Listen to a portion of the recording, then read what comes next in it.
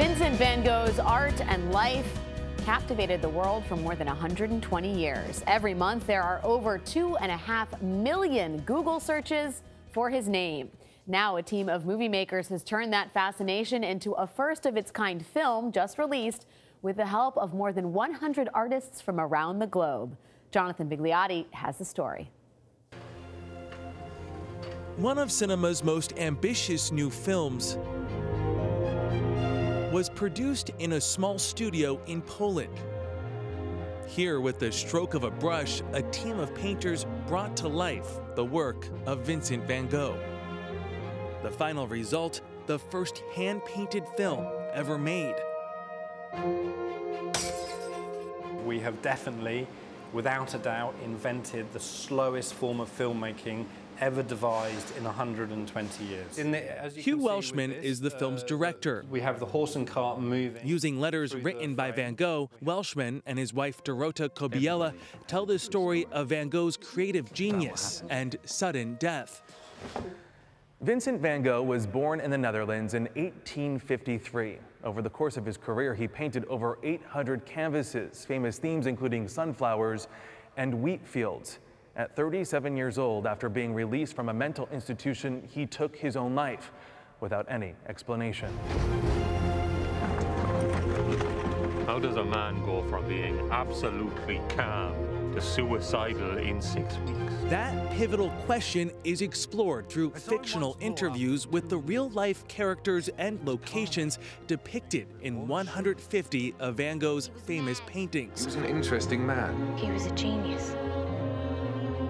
Like a traditional film, Loving Vincent began with a set and actors. Use your initiative, son. An important man like Mr. Theo Van Gogh. Ask around. We filmed with live actors on green screen. We composited into the backgrounds of those shots Van Gogh paintings. We cut it together like a live action film, but then we projected each frame individually onto canvas.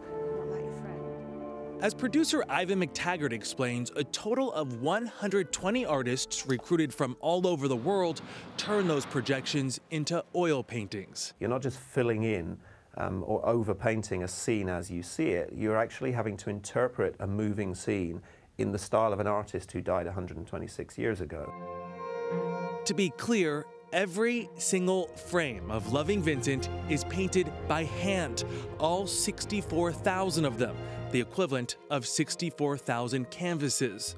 How long is this shot? It's 4 seconds, yeah? So it's 98 frames. So he does a quarter or a third of a second each day, so something like 20 days, just for that one shot of the cart going through with the women. The entire 90-minute film took 4 years to make. And while there is computer software that can create the illusion of a painting with the click of a mouse, He was a nice, quiet man. Welshman says computers could never replicate this kind of authenticity. Loving Vincent is a painstaking tribute to Van Gogh, a moving exhibit of his work, unlike any before. For CBS This Morning Saturday, Jonathan Vigliotti, London.